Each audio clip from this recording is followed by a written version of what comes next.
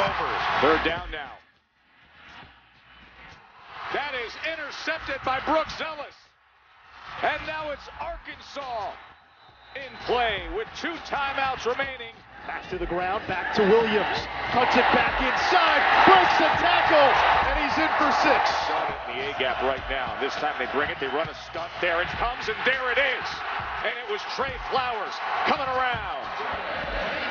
And he got a lot of room to the left. Still up. Touchdown, Sam Irwin Hill. Here's Briscoe. He'll throw. First pass. Picked off.